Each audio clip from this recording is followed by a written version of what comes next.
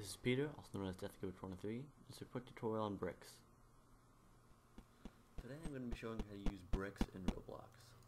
Now, not just kind of brick, not just a meshed brick, but bricks itself. Bricks in a real context, and bricks also in a Roblox context. Now, you don't see these used a lot, primarily because they're very part tedious. They can turn out to a lot of bricks pretty quick, shown here. That's already about 12 parts, and it's pretty big. So where do you go? Oh, there you go. It's a pretty big section there. So using these can be really party, but it's worth it. It has a really nice effect. So when you're using bricks, you want to use colors that work well together, such as these three: sand red, medium stone, dark stone gray. That work really well together. This is a primary selection of colors I use, but I'm sure there's other good ones. And you can just use bricks of the same color, but a little bit of variation doesn't hurt. So there's a bunch of common brick patterns. Let me just get my tools here. Several common brick patterns. And to be honest, there's not a lot of brick patterns. You can do little squares like these.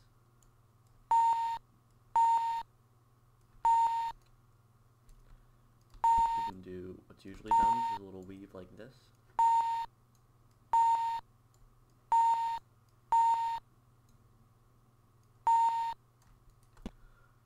You can do a zigzag.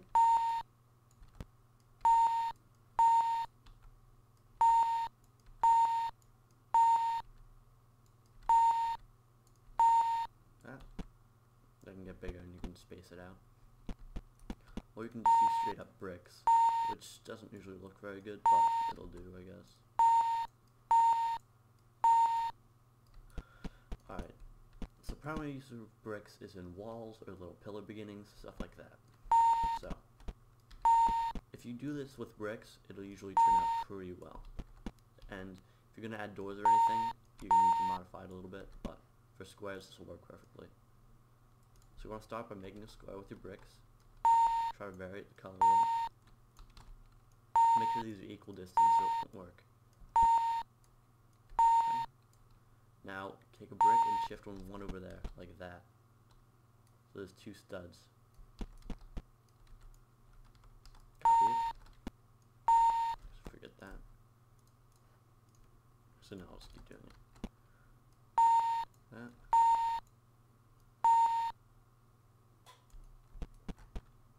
This should fit together perfectly. In fact, it will.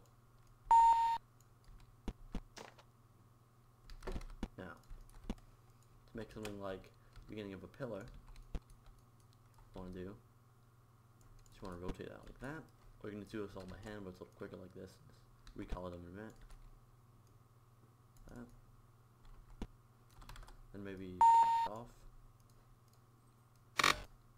So if you do it with bricks, it looks a little bad. That.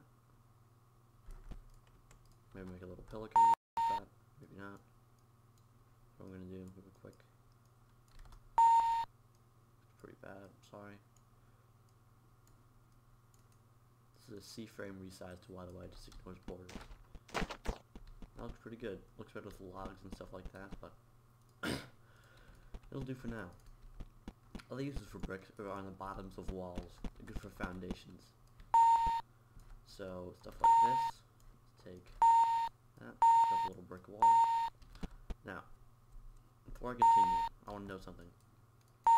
If you make a wall like this, and you're just gonna plan to keep it like that, obviously it's not gonna stay like that. You need to put something like this. Take a resize tool, put it in half. So that works.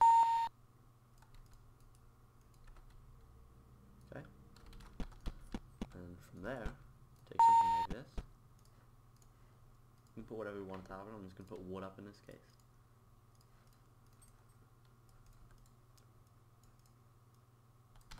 That looks pretty good.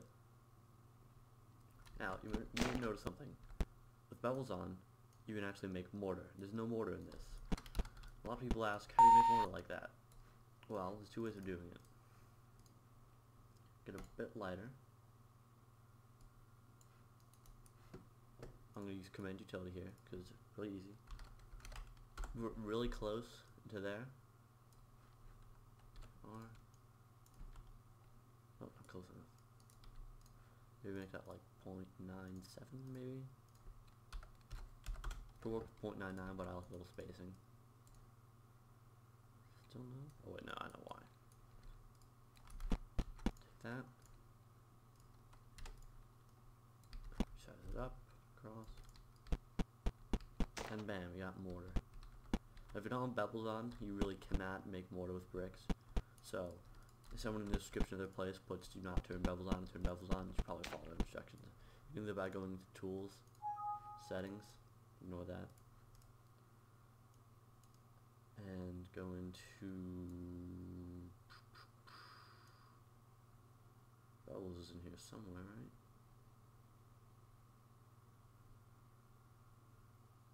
There it is. Turn bevels on or off. Usually you should keep them on, but if you turn them off you get a little bit better quality, but it doesn't look like this at all. It looks more like this. It's okay, I guess, but well, that's what block meshes are for after all. So, not only one color of mortar, you can do different colors, like dark gray, looks alright. Black, looks okay. Maybe this color. Whatever your style of building is, if you're going to a dark place, maybe you can use that. Doing a fantasy place, maybe it's in color like this. It really depends on your opinion. Let's see. Another use of bricks, or another cool part of bricks, is you can make rubble with them. It's pretty easy to destruct bricks. Edit this for a minute. Pretty easy to destruct them, and you can make some pretty cool effects. So I'm gonna take this, copy that. It's not gonna look good. Here, I'll just move that over.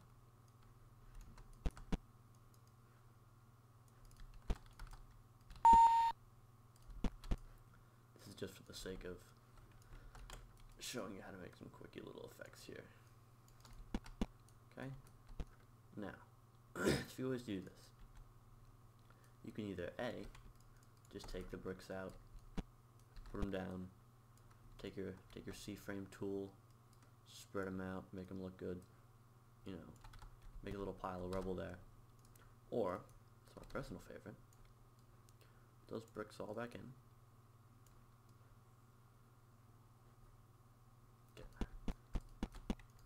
Take your bricks again, make them anchored, just kind of push them back. Looks pretty good. All the way.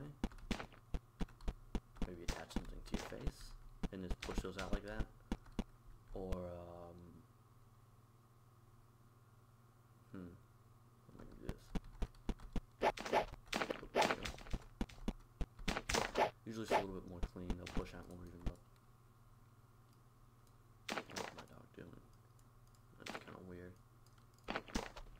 stuff like that. You can imagine something like a cannonball just coming through here, hitting this brick. That's another way to do it. Or, if you don't want to do that, just make the hole as you did.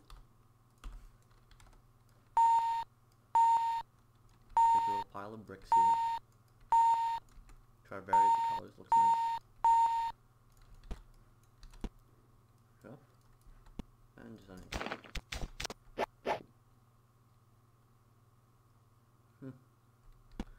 Alright, see, that looks a little bit better, even though the brick amount's not quite accurate. It wouldn't fit into that hole once you C-frame them in. You get the point. Okay. Another great part about bricks is inlays. Now you may think, what's an inlay? Well, I'll show you what an inlay is. An inlay is something like this. It's good for floors, walls,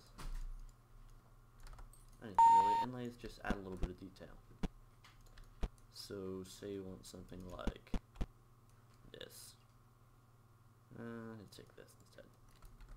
This is generally a good brick texture. It's not too complicated. It always fits in where it's supposed to fit in. Looks nice. Okay. Oh, what's going on? Alright, now it's on the axis. It's on the grid, rather. finish up the rest of this wall real quick. Okay. Now I get that. Now for the sake of keeping these separated, just group that. Maybe lock it. That'll make it a little bit easier to unlock in a minute. Okay, group those. And it's a lot easier with command utility. One of my peers will do a video later on command utility. So you can move it again, do the same 0.97, or you can do 0.5 or 0.1. I'd like 0.97. Take that. And that looks pretty good. Put this into walls anywhere. A little coat hanger on there or something. Look really nice. Especially in varying something like a block mesh place. A lot of modern architecture in Roblox. Like modern like in terms of Roblox modern. Just using these block meshes. A little bit classic bevels in there. Looks pretty nice. Let's see, what else is there to cover? Building with bricks. Covered mortar. I'll do a quick little thing on how to, this will be my last thing, a quick little thing on how to do, say, circles with bricks, because that can be kind of difficult. Now, you need to use a circle script, or you can use something else equally as good, and it's a little less party, I think, and it's using command utility. So if you don't have command utility, I'm using command utility version 3, I'm sure the latest one does this too, but I just like V3, it's easy to use. Take this, group it, copy that. These should be to, say, not resizing, 15 degrees. Now this should be factors of 90, because if you turn an object 90 degrees, oh, that's 90 degrees, so you're getting a square. If I turn it, say, 15 degrees, oh, let's start from 0 so you can see it there. 15 degrees, 30, 45, copy that, change that to 1 so it doesn't go all whack, up, okay, and now what you're going to do is you can select both of those.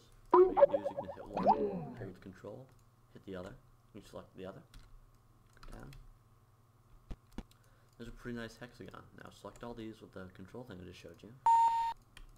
And just, actually, or better if I just group this, actually.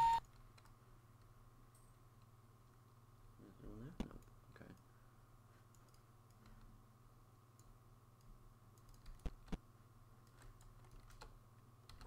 Actually, no, I'll just, if you want to make a tower out of that, you just get a bunch of these and pile them up, etc., etc. You see what I mean, right? Pile them up, make a nice tower, recolor them maybe. Actually, you probably go like this. Make another layer before you do. Then that layer will go on top of this one, and you'll get more of a natural brick pattern, kind of like this. See if you say if this is another layer, you just put that on top of there. So you got that natural brick pattern. Doesn't look so bad. Doesn't look copied together. Yeah.